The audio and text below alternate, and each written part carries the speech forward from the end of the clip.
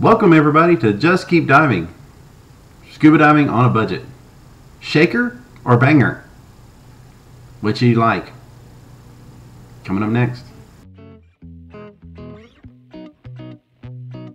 Hey everybody, on Just Keep Diving today we are going to review either a weight shaker or a tank banger.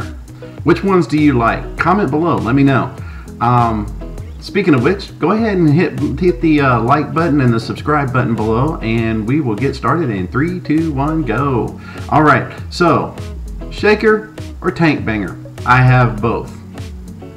This is my weight shaker. I call it a weight shaker because there's a weight in the thing and it shakes back and forth. And then you got your tank banger that I have here. Now, if you notice in one of our videos, you'll hear ding, ding, ding, ding, ding, ding. That is a tank banger. To me, that is probably one of the most annoying noises that I have ever heard in my life. Sorry, Aqua. I know you love it, and I know it gets everybody's attention.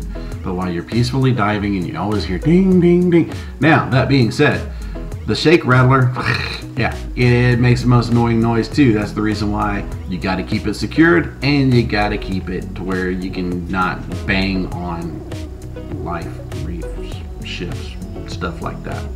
Don't know who would do that.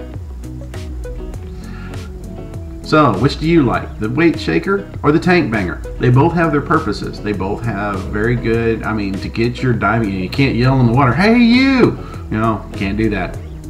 That being said, guys, please use them conservatively. And also don't use them around turtles. It seems to really confuse them very much. And don't use them around sharks. They like that noise. We'll use them around sharks and then we'll come video you using it around a shark. How about that?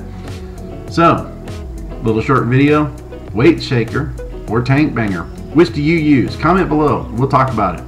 Just keep diving. Scuba diving on a budget.